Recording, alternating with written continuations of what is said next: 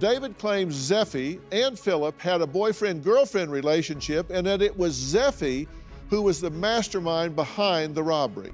But Zephi's parents claim she is not a suspect. Crystal Trevino calls her daughter a sex trafficking victim and says it can happen to any young, impressionable girl. Take a look. You believe at that point your daughter was being trafficked? Yes.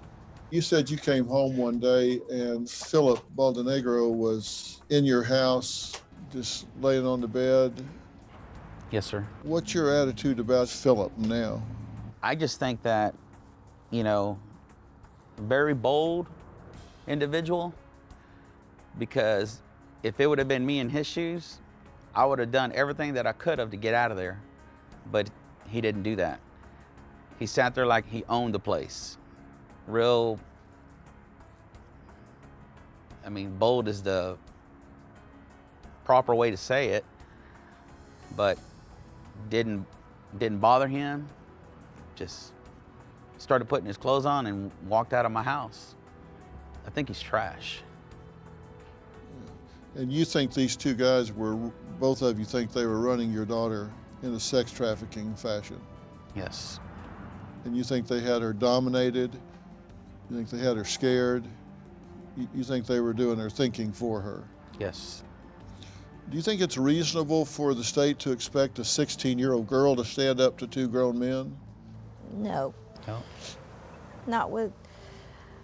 Not by herself, not with guns involved, not with any of that. That whole situation is, for anyone to think that, to be honest, is asinine. They are ridiculous for believing that a minor child, the only girl, 4 grown men, guns, alone, she's supposed to stand up. I'm thankful she's not dead today. I'm thankful that that gun didn't go off and hit her too. I'm thankful for a lot of things, but I cannot believe in my heart of hearts that people would believe that as little as she is, 100 pounds, 4 grown men, that she had any power in that situation. They're not alleging that she shot anyone? No. No, sir. That she took a gun, that she knew there was a gun? No, he's admitted guilt to shooting.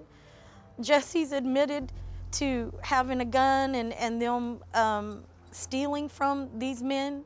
I mean, I don't know how much specifics, but she was in the room alone with a grown 25, 24-year-old man. Logically, put that all together. Yeah. Well, it's just a few years older than my granddaughter, and I just can't imagine how quickly coping skills would be overwhelmed in that situation. Zephi has experienced a lot of trauma because she has nightmares that he's coming to get her. And that's gotta be bad. That's gotta be hard, you know. It has to be hard to be able to have to live with that. We haven't even gotten to the place where, you know, she was locked up for a year, basically a holding area for a year. No services. You know, we haven't even had a chance to get her some therapy, some help, because the case is ongoing and we still have to go to trial. There's not much we can talk about, but it's hard. It's not an easy thing. Well, these grown men are alleging that this 16-year-old child was the mastermind. That is so asinine. That a 16-year-old child is conceptualizing this, strategizing this, putting this all together, and telling these grown men what to do. How does that fit in your ear? It doesn't. It's foolish. Thanks for watching. While I have you, don't forget to click that little red button below to subscribe. Come on, you know you want to. Do it.